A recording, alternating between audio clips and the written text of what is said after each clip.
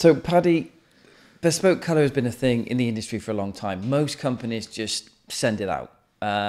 Pros and cons to everything. But what are you doing with ColorSpray to help people that are thinking of starting to spray in-house? Well, yeah, I mean, colour is obviously one of the sort of top choices for something to be a a way to add value to a product.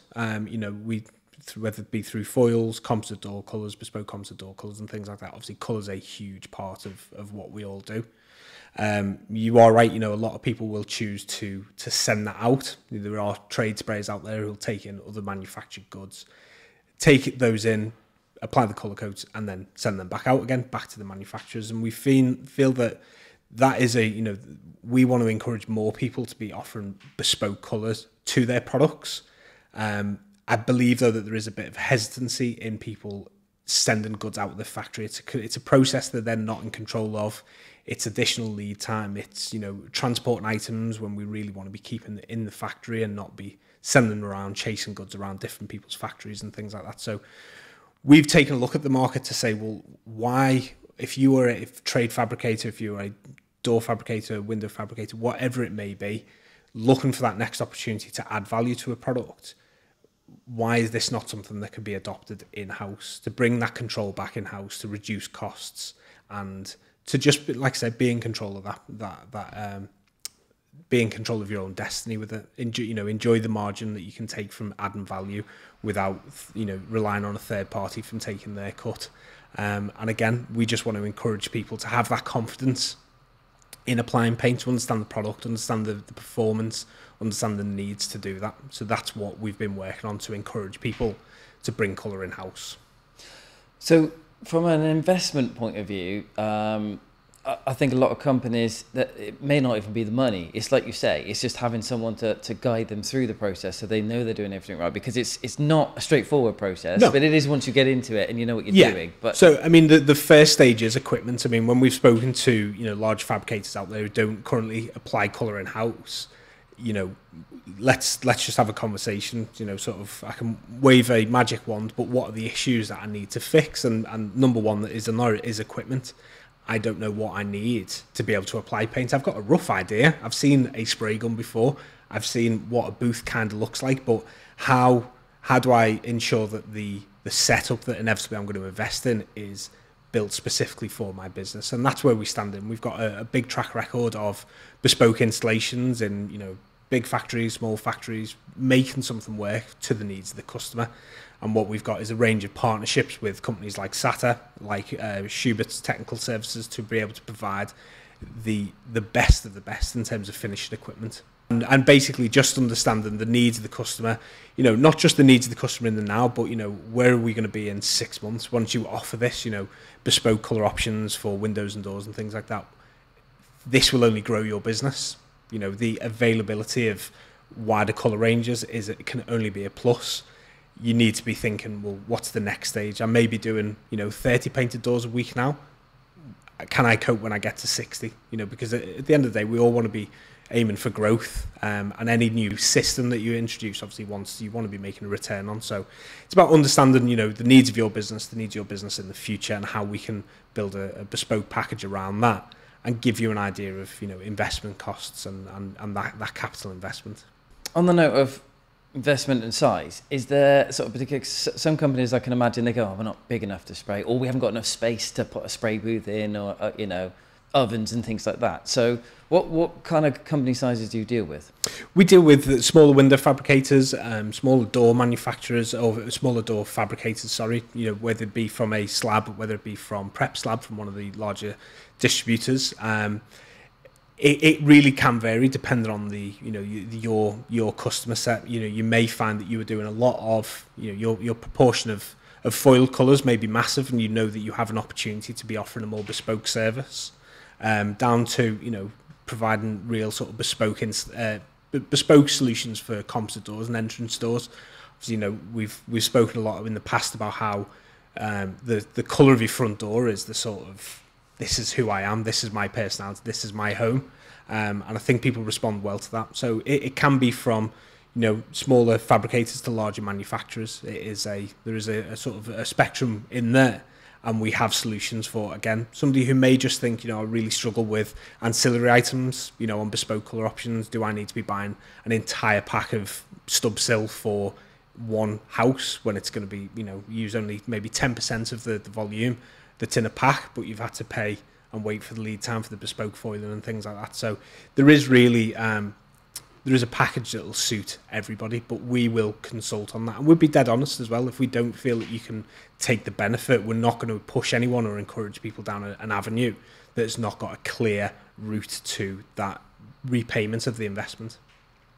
Yeah, that makes sense. Makes sense. I'm very fair. So that's equipment. You mentioned training then. So you offer training to anyone that wants it? Yeah. So essentially there's a sort of two-pronged approach to this that, again, speaking to people, some fabricators out there who use colour a lot of as a big part of their business is, training comes up as one of those, I don't know where I'm going to recruit a sprayer from. I don't know, where that skill set's going to come from. And that's just for the operators. The other side to it is that painting is not a skill set we have in-house, so it's going to be new to my managers, my supervisors. So we all need to have a sort of top to bottom understanding of this process, because it's not something we want to go at half-cocked. So from our training centre here in Manchester, we've invested heavily in over the last few years. We have a full commercial spray operation available as a demo site. We also have the use of facilities at Schubert to have, again, be able to show their full spray booth drying equipment as well. So with our training centre, we've been working on a GQA accredited course. So we can come in, it is an accredited course that we hold here at the Manchester ColorSpray Training Centre. It's a day course where we cover off a lot of the theory of paint spraying for the applicator, for the operator. That then, with a practical session in the afternoon, a bit of hands-on experience with using a gun, how to affect how to execute the training that you've done in the morning in a practical sense, which then culminates in an invigilated exam at the end of the day. So we have a full qualification, a full accreditation to go with that course.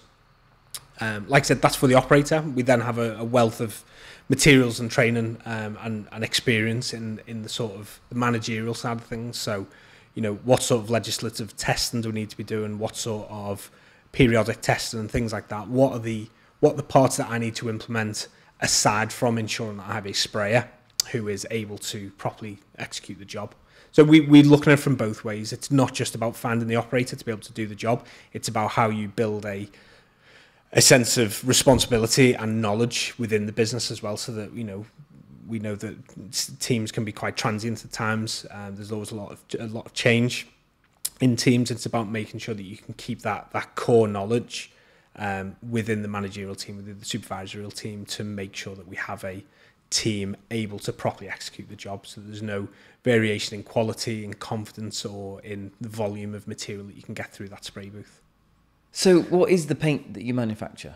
So ColorSpray have always been a coatings manufacturer for specifically the window, door and glass industry. We started with, people remember our infill resins, our Cadram resins, which then, a long time ago, that then sort of developed into resin paint systems for glass, which then developed into the ColorSpray range of products for PVC, GRP and powder coated aluminium. So we've got a range of products depending on application. We're not just a sort of one product show.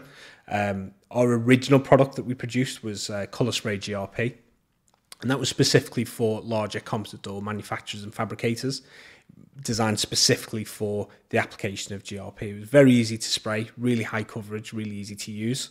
It was great for textured composite doors.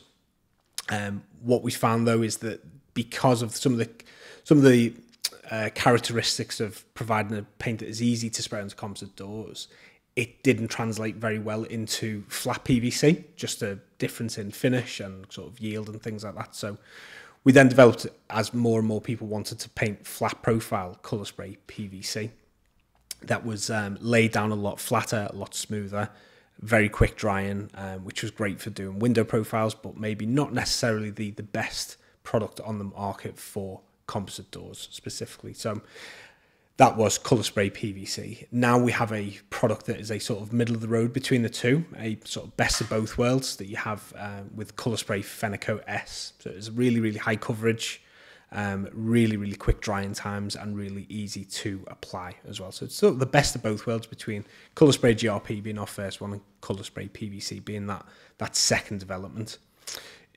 Regardless of the products that we do, and we also have a water-based solution as well for where there may be a need for that. Regardless of the products that we manufacture for different purposes, different applications, they all have the same performance essentially over. They're all held to the same account in terms of the performance over time and things like that. Right. So with all of that, you sort of, I suppose, most people know the cost of a length of profile and things. How do you sort of plan and forecast around, a litre of paint? What do you get out of it? So I can get really into it in terms of the technicalities on paint, but essentially you have a couple of parameters that you need to be concerned on with paint. And without going into too much detail, you have a percentage solids, you have a thickness requirement that you need when that paint's dried, and various paints have different various viscosities, but what is very clear is we have a really in-depth theoretical calculator. This is how much that product requires in theory, and we can give that as a milliliter amount, as a pound amount, pound and pence amount, which is obviously great because then you can start to adjust for 1 meter of profile is going to take me, this many milliliters of paint with this specific product, but I change that product for some other characteristic that I like, you can still also cost it against that. So what we've done, we've got quite a granular costing system that again gives you the theoretical, but with the caveat that theoretical is purely that. There is a real world application to it as well. There is wastage, there is overspray, there is these variables that are difficult to control. We train the guys to sort of reduce those variables, but ultimately we then can give a more of a real world, and it is a demonstrable real world figure as well, which is great. And I think a lot of our customers appreciate that because asking how much is the litre of paint, that all sort of how long's a piece of string. I could sell you a litre of paint that is £1 for a litre, but it only covers a square inch. Well, how does that compare to my £25 litre that covers 8 square meters, for example? It's about having an understanding of what are the qualities of this paint, what's the performance of this paint, and how much is that going to cost me per square meter of panel, per length of linear profile, whatever it may be. So yeah, not just the equipment investment. Obviously, people want to see that the process that they're adopting in-house is being fully costed for, and you are making that return on investment as well. So for the people out there that, there's horror stories out there, but what about the longevity of your product? Yeah, at the end of the day, there is I suppose, a natural fear that paint may not last as long as a foil, that, it maybe not have the lifespan as intended. And what I would answer to that is that we've made products for a very, very specific reason. That is windows and doors. And, we don't want paint to be fading. We want people to trust paint. At the end of the day, we think it's a fantastic tool for adding value to building products. Before we get into colour matches and things like that, the key, how long is this going to last? And what we have at ColorSpray is the access to our own test centre as well, our own test materials. So we do regular testing on batches of material. We will spray out samples. We will do accelerated QUV cycles, which is really harsh weather environments in terms of humidity and UV exposure, and we benchmark that as well. If we want to make sure that the products that we make can stand up to the test of time, because we want people to trust paint. So aside from the testing that we can do, and we can share the data with you, because obviously we're proud of the data, we're proud of the products we produce, we do then have a very comprehensive warranty document that outlines the expected performance over time, the guidance on how you give aftercare information to your customers as well, because at the end of the day, this is a painted product. There is some care that needs to go into it as well. But I think it just settles a lot of worries when you can see we have tested these products to, I'd like to say to destruction. We can't test them to destruction. We do these very, very intense test cycles, and we're there where we need to be, which is a great sign. But that's all things we can demonstrate. We back up with a very, very comprehensive warranty. We have our test materials that we can demonstrate. And again, we wouldn't be producing paint if we didn't have the trust in the performance and the longevity of it. So you mentioned you've got a training centre. Is it open? Can anyone just sort of wander in? Yeah, so we've had this open for a while now. We've obviously gone through the stages with the GQA in terms of getting this accredited course set up. But we are welcoming people in. Like I said, we do have a full commercial setup. That is a spray booth, all of this required equipment, PPE, spray guns. We have our drying oven in there. So we have the capability straight away to be able to bring people in whenever and do live trials, live demonstrations. At the end of the day, we wouldn't expect any of our customers to buy equipment that we'd not already invested in ourselves. These are, incredible pieces of equipment that are built with efficiency and performance in mind. And yeah, whether you are an existing customer who wants to just maybe give a bit of refresh of training to your team, if you've got new train or you want a new team or you want a cross-train team, to people who don't use us, who are spraying. At the end of the day, a rising tide raises all ships, and we want to encourage better processes in the painting and fenestration materials, because ultimately a better reputation of paint in the market is better for us as well. And again, it's a great piece of equipment, and if you have concerns with drying times, with wastage of material, with sort of the application and things like that and quality, it's something that we can address in the short term. But on the Thursday, the 19th of September, we will be having a full open house day. I'll be there in the training centre, in the ColorSpray training centre, demonstrating the spray booths, the equipment we can supply, the PPE to make sure that operators are working safely, the drying ovens to reduce bottlenecking in the factory as well. And yeah, we just encourage anyone, anytime, come down, see us, give us a call. It's a great facility. Free tea and coffee. We've got a Greg's over the road. It's a great place. And yeah, really excited to welcome people to come and see it. Thank you, Paddy.